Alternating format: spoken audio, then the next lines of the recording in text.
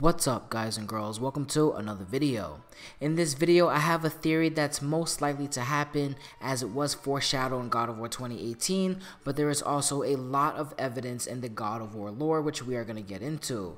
First off, I want to say thank you. The engagement on the recent videos have been crazy. Thank you all so much for hitting that like button as it's absolutely required on YouTube now, so I really do appreciate it.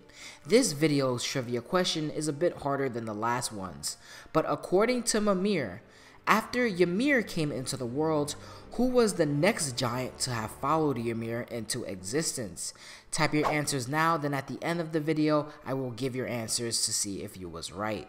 But let's get right into the video. So as you can tell by the title, I think Kratos and Atreus will fight each other at some point in the story in God of War Ragnarok, and Freya will be the reason. Evidence of this in the God of War lore dates back before the game, before Freya's marriage to Odin, as this exists in the Aesir and Vanir War. As the war went on, the Vanir used magic to repel the Aesir's attacks. Freya's father used mighty winds to blow the Aesir ships over. However, Freya's power during the war, she messed with the Aesir's minds and forced them to attack and kill each other. We learned this in two places. One, the God of War podcast before the game came out. The Vanir used more subtle means of magic. Led by Freya's sister, Freya, their spells undermine the gods of Asgard at every turn. She used Sather magic to confuse their warriors into attacking one another, while Freya reversed his earlier enchantments to truly blight the lands of Asgard. Their father, Njord, channeled his anger into vicious winds that whipped across the sea, causing the Aesir's travel to last nearly twice as long. And of course, there is a section in Lore and Legends where it talks about Freya using magic to turn allies against one another. The way Cory Barlog loves to create his stories now is he loves to put something at the very beginning of the game, so when you reach the end you can look back and be like, oh, that was there, or you notice things that make the ending a little bit more impactful and it makes much more sense. For example, you can actually see Blades of Chaos right in the beginning of the game when Kratos opens the hatch and Atreus is already sitting down there. I believe this is after the Baldur fight. And there are little mentions as well. Did you actually know that Loki's name is actually written throughout the house? I think Cory Barlog foreshadowed Atreus going up against Kratos, whether willingly or not, and I think he foreshadowed this several parts throughout God of War 2018. For example, there was a side quest where a captain's son stabbed him in the back, and Atreus makes a reference to Kratos' past, saying how could a child fight their father, and obviously this is the story of Kratos' life.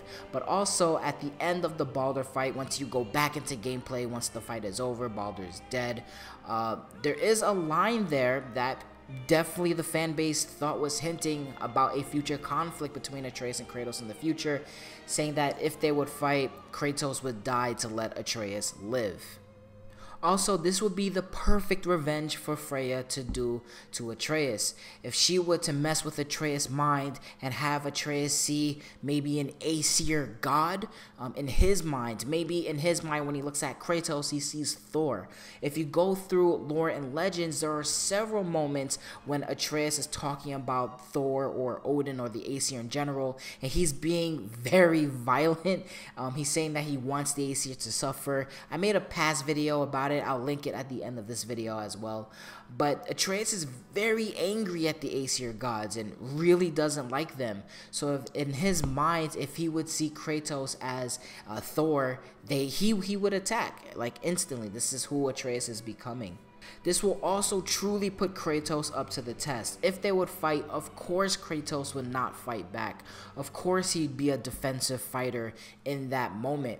And I think this will truly put him to the test. There are so many moments in the God of War 2018 prequel comic where Kratos is constantly battling his rage, and it seemed to really calm down during the events of God of War 2018 because we know that he was holding back the entire game.